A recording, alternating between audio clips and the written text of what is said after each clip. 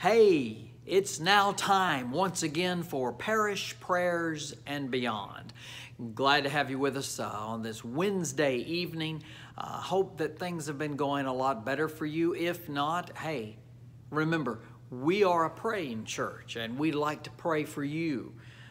You can always go to fbcwinnsboro.com. There's a little form, there's a link that you can click on. There we go. And you can, it takes you to a form you can fill out. So if you'd like for us to pray for you, we would love to. Now you can sign your real name. Now look, we will keep these private. We will not be broadcasting your prayer request unless you would like for us to tell the rest of our congregation. Now if you get there, they will go directly to me. But if you have a prayer request, let me know, and let me know if you'd like our congregation to pray for you, our church to pray for you. So if you would like that to happen, please do that. No problem. Just go to fbcwinnsboro.com, and right on the right-hand side, there'll be a little link, and you can click on that. Well, it's time to get down to our devotion and prayer time tonight. I have been enjoying these. It's a joy to be able to bring these to you, to be able to share these with you. Tonight, helping others see God. Does God exist? If people could stop playing with their phones and arguing about masks with their friends, they just might allow themselves, their minds, to wander a little bit and settle and focus on this question: does God exist? In fact, this is one of those questions that people have asked across time. I mean, really, it's one of those questions also that many of us ask when faced with troubled times, because we have this idea that, well, if God existed, he wouldn't let us have all these tough times. Wow, really? So some of us, I guess some of us feel that if God does exist, then he would just have everything hunky-dory and we'd always be happy. Well, that sounds like heaven, which is not earth. Do you hear me? Yeah, that's another place where we'll be happy with no troubles. It's not here. Well, let's move along with this. I think all of us at some point ask and question, is God really here? Is he really here? For those of us who have asked him to forgive us of our sins, for those of us who are trusting in Christ, we know that he exists. We know that he's present in our lives. We know this. But what about others who exist and do not know if God does? What about others? What about them? How will they know that God exists? Now, I know that the first answer that you might want to give to me when I ask, how do others know that God exists? How will they ever know that he exists? Your answer would probably be to me, well, we've got to tell them. Well, and good deal, good answer. That's a good answer. But the words we say may be meaningless if we do not first love them. Look, love is a choice. You have to choose to love people. God chose to love you. He chose to love me. We have got to choose to love other people. We've got to choose. We've got to make that choice. In fact, God encourages us to have love one with another, for another. I mean, God encourages us to love our enemies. He tells us we need to love others.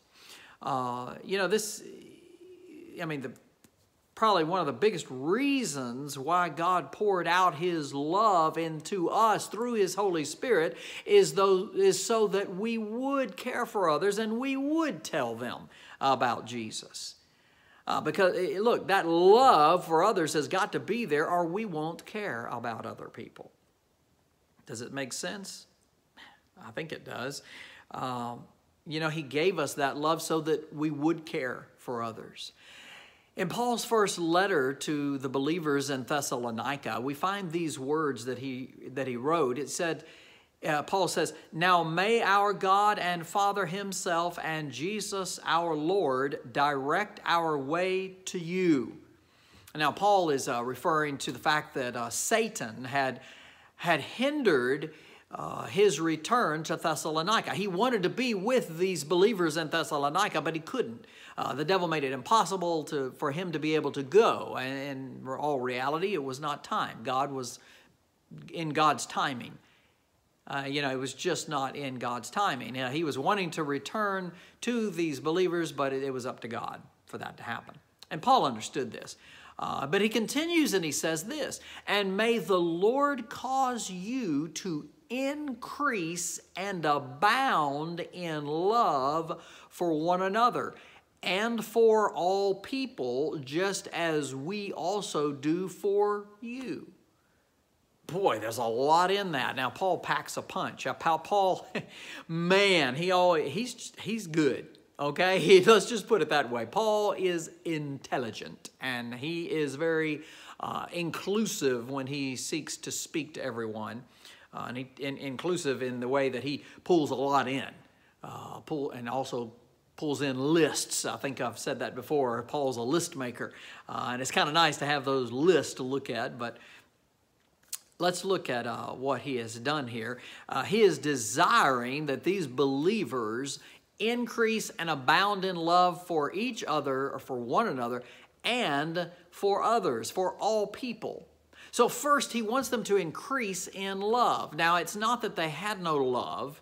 They do have love, but he wants them to increase that love that they do have. This increase includes the love that they have for one another and for other people. So look, these are believers. God has poured his love into their hearts. The love is there. Paul says, increase that love. Turn up the volume on it. Turn up the intensity of it toward one another and toward other people. So Paul's like, look, it's time to turn that up. That's important, that God's love is expressed and in abundance, okay? He then says he wants their love to abound for one another and for all people. Okay, so he says, look, you need to increase your love for one another and for other people, for all people, but I want you to abound. It needs to be, I want you to abound in love for each other and for other people. What in the world? Abound. What does that mean? We don't use that a lot. We say abundantly, we may sing a song that talks about abundant life or abundant whatever. But what does that mean? Abundant. To abound, actually, abundant. Abundance, abound. What does this mean? Abound, it means to present in large numbers or in great quantity. Abound in love. Oh, man. Just when you thought increasing your love for one another and for all people could possibly be minimized. If you increased your expression of love to one another and to all people just a wee little bit, you might think you're, hey, all good with God. I increased my love, so there. Paul said, we got to do it. We got to do it. That's great. Well, but just when you think you can do that and get away with it and think that's enough for God, guess what? Paul says, he uses the word abound. He uses this word abound. God knows us, doesn't he? He does. He desires that we have love in large quantities for one another and for all people. Oh, man. Just when you thought you could maybe just increase a little bit and get away. Just when you thought, well, I'll smile at one more person a day and I'll be fine. No, God doesn't let us get away with that. God says, look, I want you to abound in love. So love in mass quantities from you to other people. That's what God wants. Well, now, my goodness, that's hard. I don't love everyone. I cannot love. I do not love everyone. And all this, I can't stand it when these preachers get on loving people. Don't they know people they can't love? Don't they know that's hard? Guess what? We do know it's hard. I know it's hard. I encounter people all the time that are difficult to love. I tell you what. It makes just their behavior makes it hard for me to love them. But it's a challenge to me.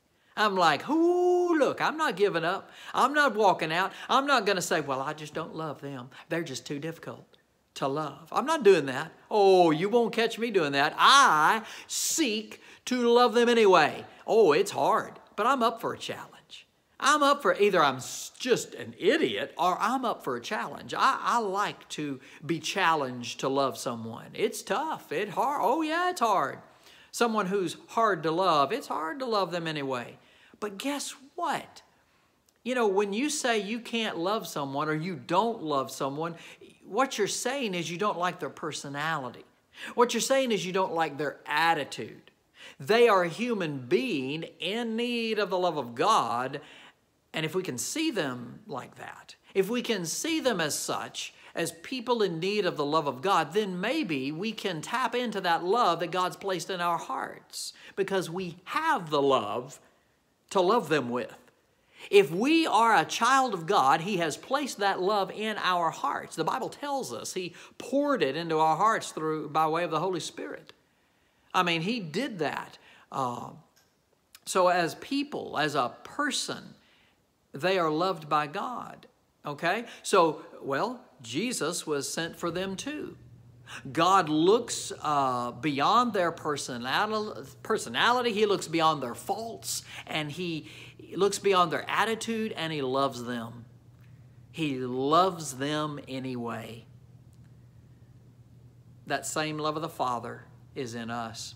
Look, because God's love has been poured into our hearts, we have the ability to love one another and others. We have the ability to increase our love for one another and for others. We have that. It's there inside of us. That love is there. All we need to do is exercise it, use it in loving one another and all people. All right? Look, well, what does it take to love another person? What does it take? How do you get there? What do you do? Let me try to give you some help. Your love for another should not be based on their looks, their attitude, or their personality.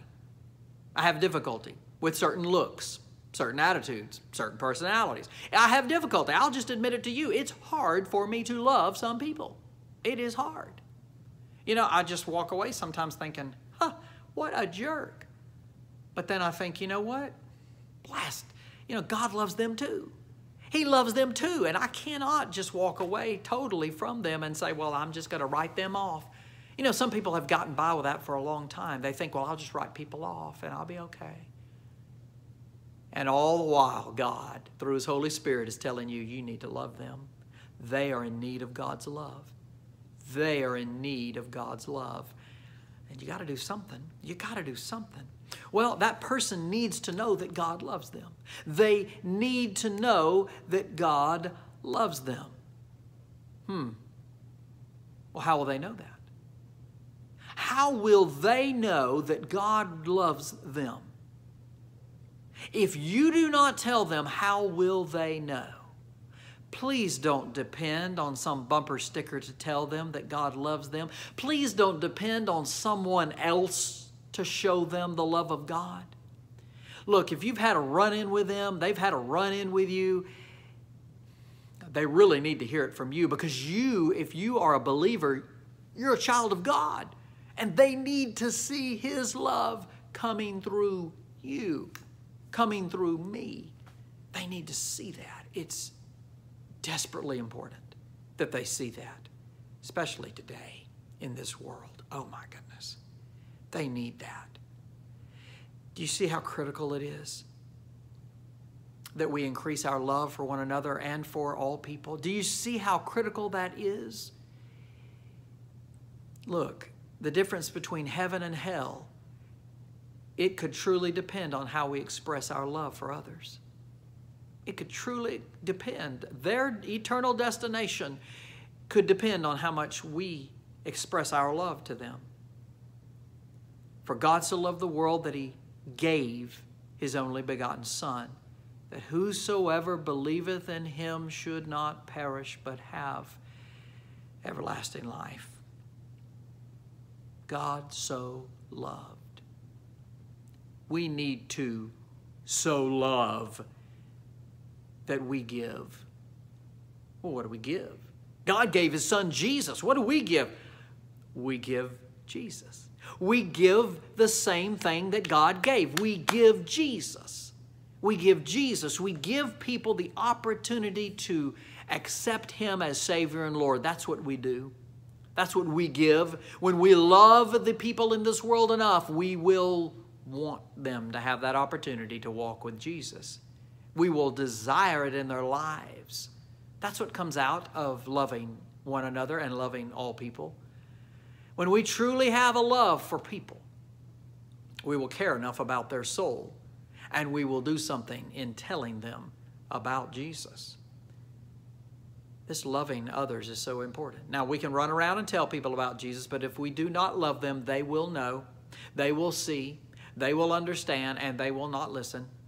But if we truly care for them and we show our love for them, they will then listen, and they will hear it. They will hear the Spirit of Almighty God speaking through our actions, and they will know it's true and real.